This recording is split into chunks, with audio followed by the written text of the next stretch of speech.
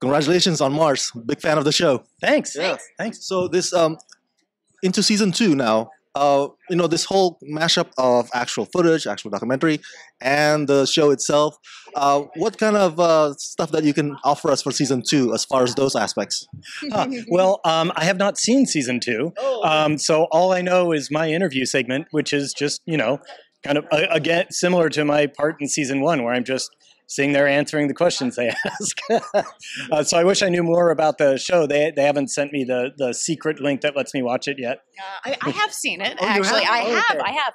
And well, I think that they do a really lovely job of telling a very human story that's very character driven. So at no point do you think, oh, that character is doing this in order to make the particular point that the expert talking head just brought up.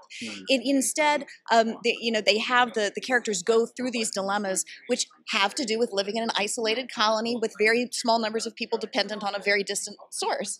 And the characters within that are completely believable. So the scripted and the non-scripted parts really just fit beautifully together. Speaking of believable, so I know one of the things that I love about The Martian is that they try to get so close to accuracy. Look, how close to accurate is this show, do you think? Again, I'm sorry I haven't seen season 2. No, not season 2, the show in general. Oh, yeah. It's really solid. I mean, there's always going to be a few little aspects of it. There's no such thing as a 100% accurate science fiction show. There's always going to be a few things. I mean, in The Martian, the sandstorm at the beginning is impossible because Mars's atmosphere is not that thick. But yeah, no, they're really solid. They're really high on the hardness scale of science fiction.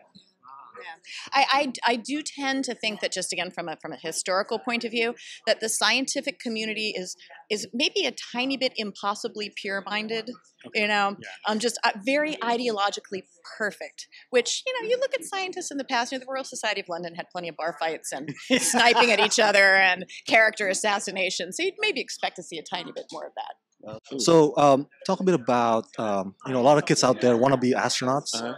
So, but can you give like an advice for my young viewers out there exactly how they can be astronauts? Not just like, oh, I want to be an astronaut.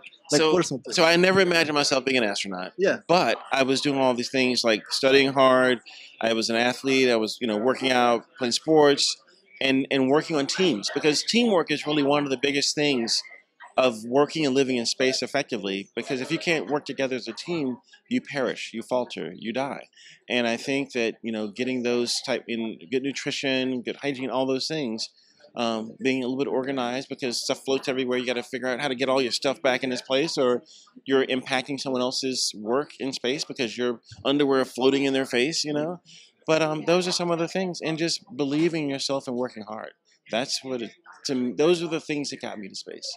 So, thanks to SpaceX and Elon Musk, is the possibility of colonizing Mars, is the idea much closer now than ever before?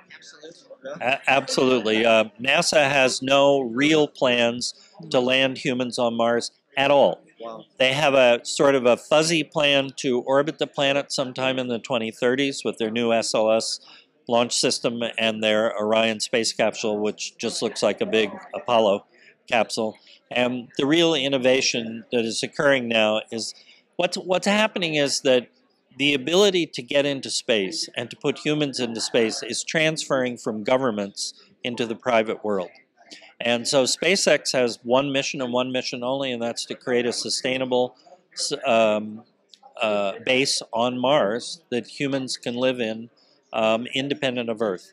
And no other company is trying to do that. So they are the true innovators in this process, and they're absolutely determined to do it. Last question. Mars, everybody sees Mars as a way for us to start over, for human survival to continue. Have we given up on Earth? Is it still worth salvaging here, or what's? I think it is, but he might have a different point of view. But I think that even if it isn't, I think it is salvageable. But I think that without that, there's this desire to go and be an interplanetary species. I think there's that desire, and it's been there for a long, long time. Now you go.